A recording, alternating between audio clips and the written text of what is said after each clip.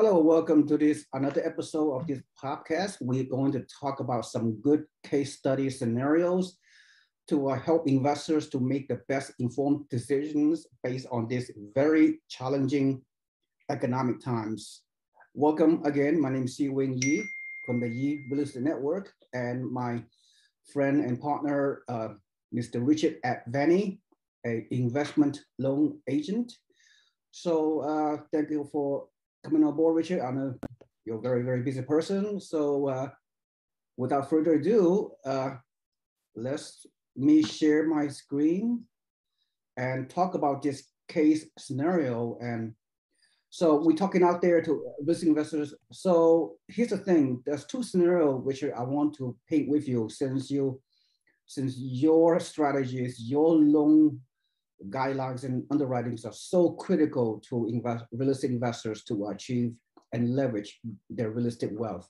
So given the interest rate environment and what have you, I just created a pro forma on this Cape Coral, Florida property. This is in real time. This is the numbers that I have received from my network provider, Mr. Justin Zawatney from Cape Coral, Florida. And this is a single family home for $385,000. It rents for $2,500, and at 25% down payment, as you can see, maybe you cannot see the words are kind of small, but at 25% down payment, normally you tell me, I don't know what is the investment interest rate for investors. I calculated at 5% because I want to run the scenario with you. If an investor would buy down their rates, I want you to talk about that for a few minutes. If an investor would buy down their rates, they will get 5% interest rate on a 30-year fixed rate mortgage. And when it's all said and done, $2,500 gross rent minus all the debt obligations, taxes, insurance, property management fee, and the mortgage, we still have a net monthly cash flow of approximately $187. Now, another scenario, Richard, I want you to go over. You and I talked about this prior. There are some new investment loan products out there in the past few months. And this is interest only, 10-year interest only. The first 10 years, you do not pay principal. And this product has been getting very popular among real estate investors because they want more cash flow. They want lower mortgage payment so they can achieve more cash flow. So I want you to go over this unique loan product, this 10-year interest only, and the interest rate and all those qualifications. So two loan scenario I want you to discuss. And once you explain it, Richard, I want you to explain it in a way to stick to this case study, to stick to this particular house number pro forma. So without further ado, go ahead and go over your two scenarios. Yeah, thanks, SeeWing.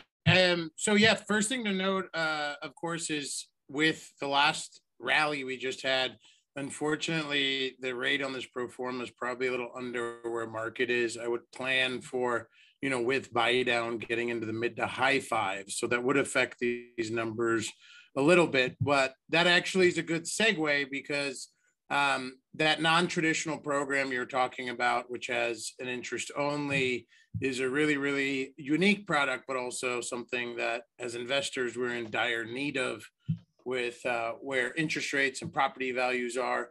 As we're all aware, it takes typically a little while for rent inflation to catch up with a property value rally or an increase in cost of ownership, i.e. higher rates.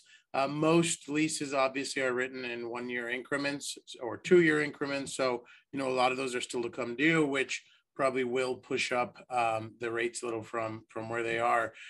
So this interest only program we have, another great thing is it is a fixed rate. So it's a 40-year fixed.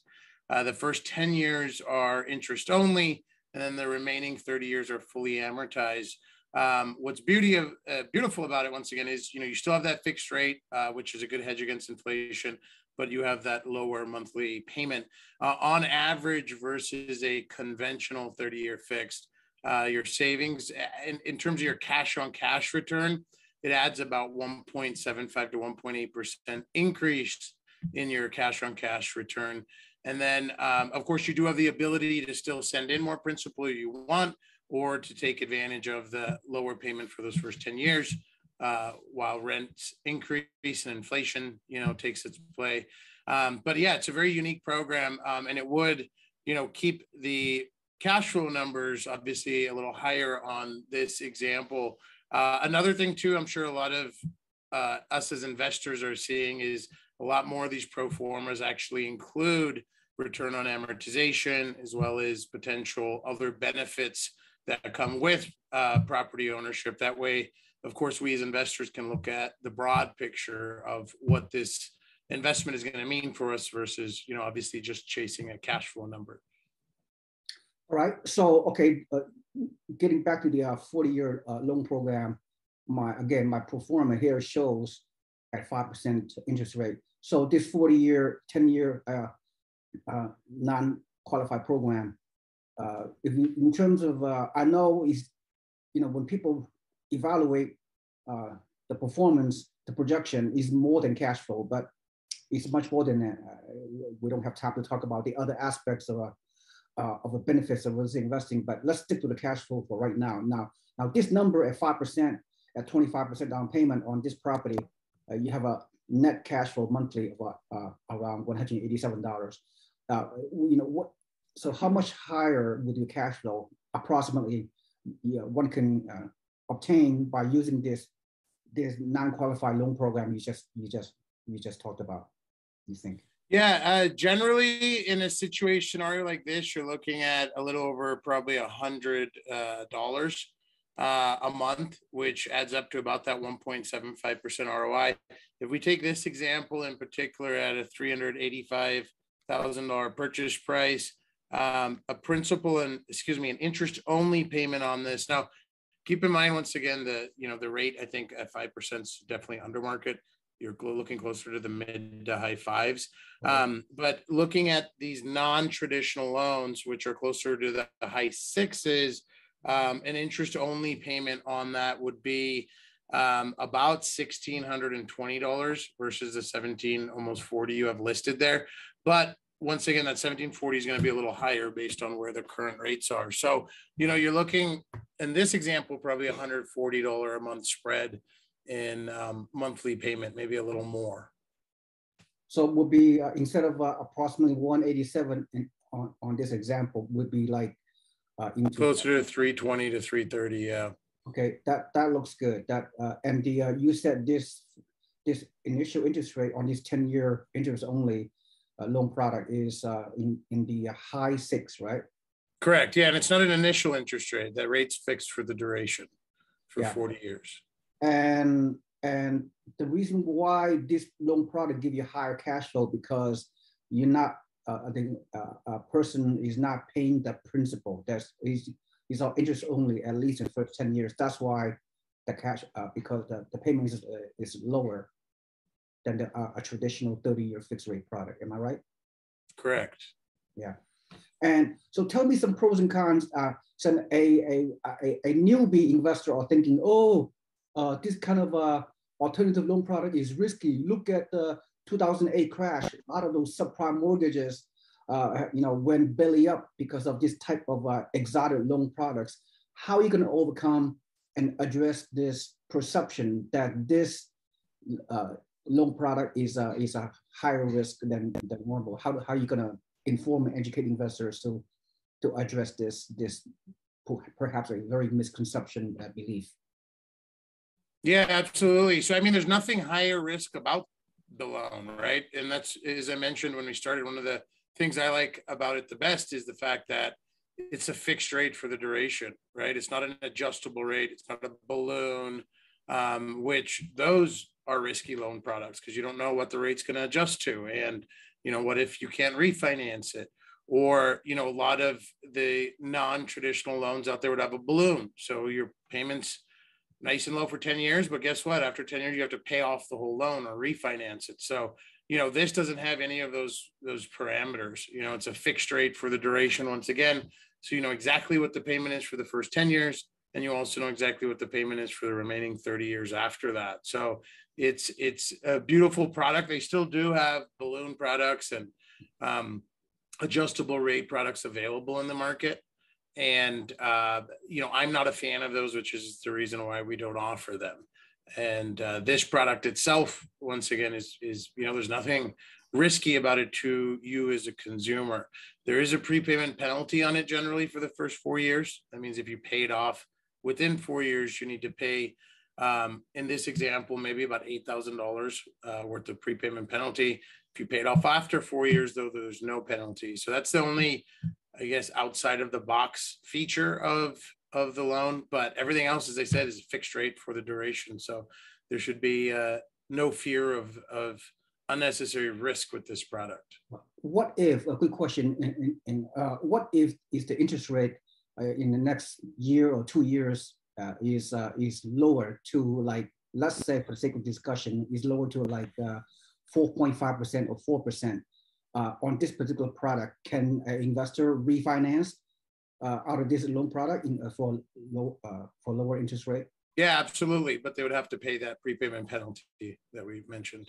So at the very least, try not to refinance if at all possible within the first 4 years. After 4-year expiration period, then they may refinance for a lower rate if there's a lower rate down the road. Right? Yeah, I mean, not necessarily. I wouldn't say don't refinance within 4 years. Just weigh out the pros and cons, right? Factor in that prepayment penalty, factor in the closing costs of the new loans as well as your savings, and then we can make a determination of the best path forward. Yeah. So as you and I briefly spoke last week, you mentioned based on what you've been doing on your business, you told me that 50% of the investment loans you've been doing recently consist of this particular product. I mean, so investors are really open up to this non-qualified loan. Am I correct? Yes, you're correct. I mean, it's a combination of things. This non-traditional product's also available to people with over 10 financed properties. And as we've seen, newer investors kind of get a little scared off by the higher rates and the reduced cash flows. We're seeing a lot more of our seasoned investors kind of double down and continue buying, which is why those non-traditional products are actually up in percentage versus the conventional loan products. Yeah, I would agree, Richard, with you. On my database, I still have quite a few newbie investors that are trying to pull the trigger, and they are, being paralyzed by all the negative headlines. And you and I have to do some extra education on this particular loan product in order to ensure that the newbie investors feel comfortable that this alternative loan product is very good for investors under the current economic and real estate environment. Now, getting back to, as we conclude this particular podcast, let's go over this pro forma again. Okay, let's take a step back and look at 2 scenarios. If an investor going to buy this particular property as a case study, $385K at 25% down payment, and out of pocket is $100,000 out of pocket on a 30-year fixed rate. What is a 30-year fixed rate for investment loan, traditional fixed rate that we've been talking about prior? So briefly, what is the interest rate on that right now? Are you talking about today? Probably in the high 5s. So, I mean, let's estimate 5.875 versus the 5% that's on there. Right. Okay. So today's investment rate on someone with good credit, 25% down payment in the high 5s. So under this scenario, under the high 5, we can estimate that the monthly net cash flow is, instead of 187, could be a mere $100, a positive net cash flow on this traditional 30-year fixed rate investment loan at high 5s for investors, right? Around $100 monthly net cash flow. And then on this, the loan product that we've been discussing, the 10 years interest only at high 6s, because the investors are not paying the principal, at least in the first 10 years, the cash flow is higher to the tune of around $300 something monthly net cash flow on this 40-year loan product. Am I right? Not entirely. So, and of course, I have the calculator and calculations here in front of me. So I know you were kind of shooting in the dark. So the cash flow on the example we just ran with the 30-year fixed amortized would be closer to $50 a month. And with the non-traditional loan, that would add about $130 a month. So that'd take the cash flow to $180 a month from $50 a month.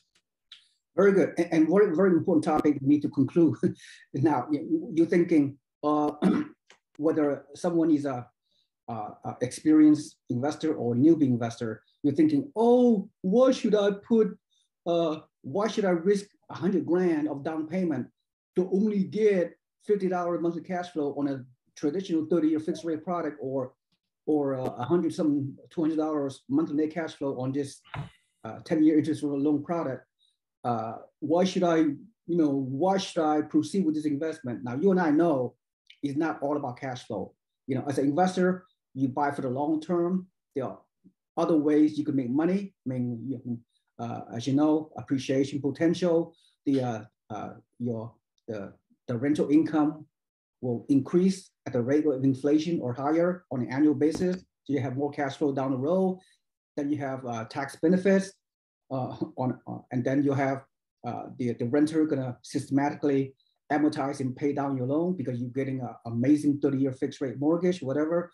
And then equity appreciation, 5 to 7% appreciation over time. So there are 5-6 different ways to make money, not only about the cash flow. So your message, I know you and I can agree on this. Under the current economic environment and interest rate environment, I know cash flow is not as high as we would like, but it doesn't mean that we should not buy investment property. Even the pro forma that you and I went over, we went over various examples. We can make an argument that, since this market is a good market in Kico, Florida, I mean, low inventory, still high demand, and a lot of growth is going on, population, job growth, the whole 9 yards. So I know you're going to say yes, under all these unique factors we see in today's environment, you and I would agree that we should still buy this property in light of this low cash flow. So what is your justification to motivate and inspire investors to buy this type of investment product? Yeah, I mean, I agree with every point you said, but I think in general, just as your points, which are very valid, are people are still focusing on analyzing the real estate for the actual cash flow, and I think a broader way to look at it, and the way myself as a lot of investors are looking at it, is where is a safer place to put your money right now? Right? Okay, the cash flow is obviously not as high as all of us would like, although for the long term, right? Long-term real estate is a wealth builder, and even setting appreciation aside, right? You're buying it with leverage as well, which is a huge hedge against inflation. And regardless of interest rates and stuff, there still is a physical housing shortage. Forget about people buying homes and inventory, just cut all that out, right? Bodies and roofs over bodies. There's a housing shortage, right? So rents, in my mind, and if you look up any of the economic reports, rents are going to stay steady, if not still go up, moving into the short-term future here, right? So in the long term, once again, where else are you going to put your money? Are you going to put it in the stock market? That's extremely, extremely volatile. A lot of people have pulled gains out of the stock market now and are putting them into real estate. Are you going to keep it in your checking or savings account? Sure, go ahead. Your 100 grand just turned into 80 grand in the last 12 months.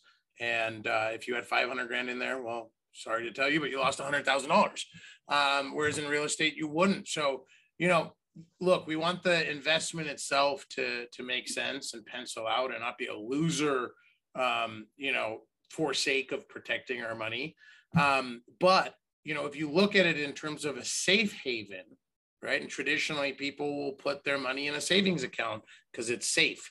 Although, you're getting paid a fraction of a percent. And, inflation historically is 2 to 2.5%. So if you're getting 1% in a CD, you're losing 1.5% a year.